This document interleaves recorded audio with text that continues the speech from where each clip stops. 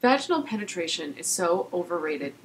Can I just say this? I'm so furious with everyone. It's always a race to the vag. Well, It's not the only way you have sex. you know, in most people's minds, it is. Now, let me explain my point of view. Only my humble point of view. First After of all, 50 years of teaching women how to have orgasms. Just her humble opinion. my humble opinion. So, this is not the way. Vaginal penetration is not the way most women are going to be having orgasms. But it is procreation. And it's what gets the guy off. Totally. All they need is a tight hole with lubrication. It doesn't have to be that tight. Wet. Wet, moist. a mouth, a vagina, an anus. Well, the wet anus isn't that wet. But No, you need lube for that, but I'm just saying that's pretty much it. For men, it's very simple. It's the ideal. I would say the vagina is the ideal form of stimulation for the penis.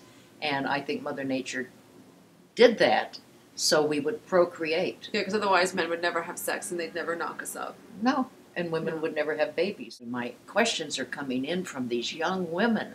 We have a raft of younger women that have no idea what sex is and because of the misinformation that's been going out the last. And so they're having sex 10. and they're not having orgasms. I can't imagine taking the risk. And then, the one I had recently, which it's like, how will I know? Is this an orgasm? A lot of the times I'm reading it and I'm going, she's had an orgasm, and she doesn't know how to identify it. Once they have vaginal penetration, there's going to be some orgasm and fireworks are going to go off. The earth is going to shake. No, sorry.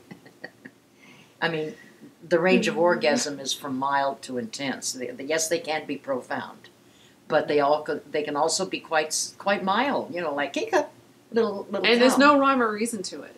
And it doesn't matter. But what does matter is that we learn to have a range. And women, this one young woman, when she was 16, and she was having trouble figuring out how to do clitoral stimulation while she was doing vaginal penetration. And it's like, it's a little advanced. Yes. Forget vaginal penetration. Slow walk that just a little bit. Focus on your clitoris. Stimulate it. Get your orgasm in place from manual. That means your fingers. And if that doesn't work, of course, you've got your vibrators. But I'd rather see young women learning how to masturbate with their hands. Start with your fingers. I would love that. I'm not sure if I'm having an orgasm. My legs tremble, and That's an orgasm.